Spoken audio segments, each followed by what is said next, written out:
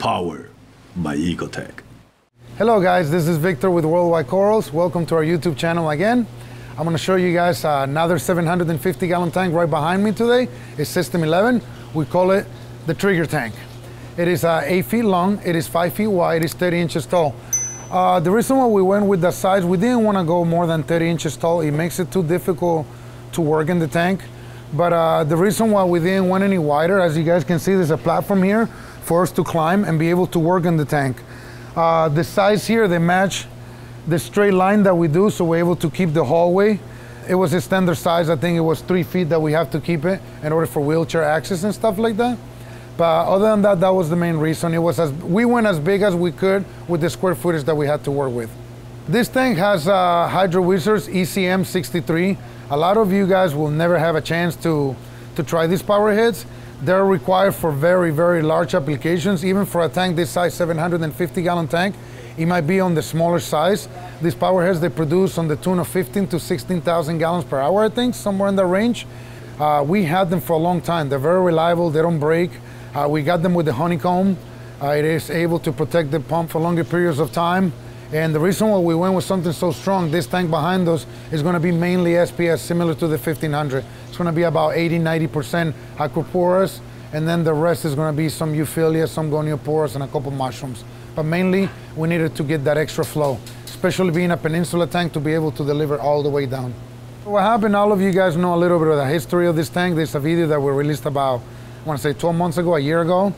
It's called the Aquascaping, Re-Aquascaping the 750 gallon tank. We had a gentleman called Neil. He built the most beautiful custom rocks you will ever seen, and unfortunately he passed away a few years back, and we weren't able to get that same rock again. So one day I was doing a large project for a customer of ours, and he walked into the farm and he fell in love with the rocks, and I told him the story. He's like, I want to buy that rock, and I told him I couldn't, and he made me an offer I couldn't refuse. So we break down the tank, which at the time it wasn't too far into it, so we took the corals out, sold them the rock, and then we had to pick new rock, you know? So what happened is 6 months went by, and it's not that easy to start an Acropora tank when you're trying to run everything to a rigorous quarantine process. So therefore, what happened was it took a little longer than what I wanted to, and then Reefapalooza was coming, and everybody's coming into town, everybody wants to see the farm.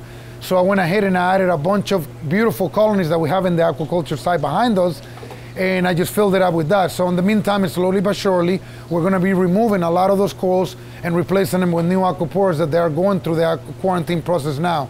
So that was the reason for it. The salt that we use is Brightwell Aquatics, you know, Neomarine. We've been using the salt for over 10 years. It's no secret that we work close with Brightwell Aquatics. We've been happy with their product. Great results, very stable sun, you know, great parameters, easy to mix. I just couldn't say good enough things about their salt. You know, I'm very happy with them. So people know that we've been working close with Reef Octopus for the past 10 years or so. It's a fantastic skimmer. It's very easy to tune, so we're very happy with it. The lighting schedule is a little bit different on this display tank that is on the retail floor display tanks. Normally on our display tanks, we run 4 hours of white in our display tanks in the retail floor. Back here, we do 5 hours. We get a little extra growth, and since customers are not seeing it all the time, we're able just to run more white. The intensity that we run in this specific tank is 70%. As we remove some of the Favias and some of the additional LPS corals that we have, and we add more Acroporas and they grow a little more, our intentions are to get the lights up to a 90 to 100% eventually. That's the goal. So the purpose of this fish behind us, as you guys can see, we try to keep our fish mostly utilitarian, you know. Tanks, we love for them to pick on algae, wrasses to look for parasites, you know, just for anything unwanted and stuff like that. And then some of the bigger tanks, not just to pick on the algae, but also the waste that they produce, it turns into great nutrients for the corals. It pretty much is coral food, you know. JW, when they asked him why did he put 5 yellow chorus wrasse, and he said he got tired of all the other wrasses jumping. The chorus wrasse are known for not jumping out of the tank for the most part. So I never seen people put multiple of them. He put 5 of them. And what's cool of them, one of them eventually turned into a male, and now they're harem. A lot of people ask us if all the mother colonies are in this display right behind me. The answer is no. We just have too many different species, too many different type of corals. I say it's got to be close to, I haven't counted, but I want to say we have 1,000 different species of corals. And even though with all the large display tanks that we have here in-house, we're not able to put them all into the display tanks. We just normally, if a coral is doing very well and we have it growing in multiple display tanks, we take it out, and then we find a coral that is not doing so well, or we don't have a lot of, and then we put it into the display tank. So it's just a process based on how much we have of something or how well the coral is doing. So we plan on adding anywhere from 40 to 50 more Acropora fracs in here once we remove the rest of the LPS and some of the Fabias. So if you guys come in here for next year for Reefapalooza, we'll be glad to show you the farm, and hopefully by then it'll be a full-blown SPS reef. This is system 11A. We grow on tons and tons of Acroporas here. A lot of the Acroporas are coming from our Pentagon, from our 1,500-gallon tank, from system 12, from this actual system. There's a few of them that are starting to get a little bit on the bigger side. These corals are 100% clean in this entire system. All of the corals are. They go through a rigorous quarantine process many months before they even make it back here. We take big pride on that, guys. It took us years to come out with a system to be able to beat a lot of these crazy parasites that everybody knows: acropoiding flatworms, red bugs, multiploiding nudies, and many other ones that just give you nightmares, you know. 11B, this is a system that we use. As you guys can see, those 4 racks right there, we use them for live cells. This is more production of Acroporas here. There's some beautiful Colorado sunburst anemones there, and more echinatas growing in the back rocks. This is 11C. We're growing a giant aquaculture Hyenophora. We got some Symphilia wilsoni back there. We have a echinata, more Symphilia wilsoni. Overgrown Acroporas back there for the live cell also. So the anemone here, this is a lemon drop. We bought it a few years back in California, and now we had it on the Pentagon for a few years. It wasn't doing so well. Now it's coming back, and its yellow is coming out very strong right now. All right, guys, enough with the Acroporas. This is system 11D. This one is one of our nice systems here. We're growing a lot of Euphilia here.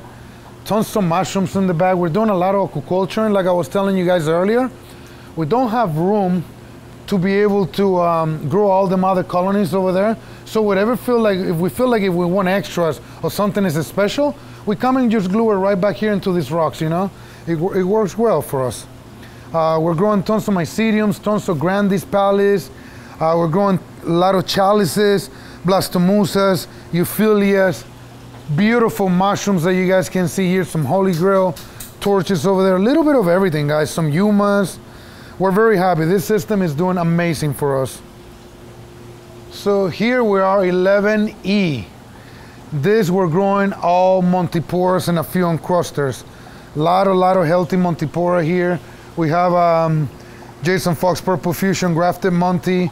We got some grafted Cyphestria. We got our original grafted cap. We have some sun grafted. We got some blue petal cap. We got a little bit of everything. Super healthy system.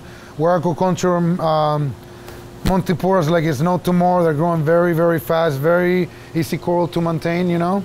I definitely recommend this for beginners. This is one of my favorite systems here. It's 11F. We have a lot of this. Is pretty much some crazy Gonioporas that we've been keeping for a long time. We're very proud of them. There's many different types. We have greens, yellows, oranges, reds with green centers, pinks, every color imaginable under the rainbow. We have it in here for Gonioporas. We're growing more Montiporas, Hydenophoras, leathers, echinatas, crazy torches here, copozoantids, few Fabias back there, few Platygyras, a little Aiken, a little bit of everything. This system is beautiful. We really like what we have going on. On our next episode, you'll be watching system number 12. It's our Chromis Reef. There's going to be plenty of information on that reef as well. In the meantime, don't forget to subscribe and like our channel. Thank you very much. We'll see you guys soon.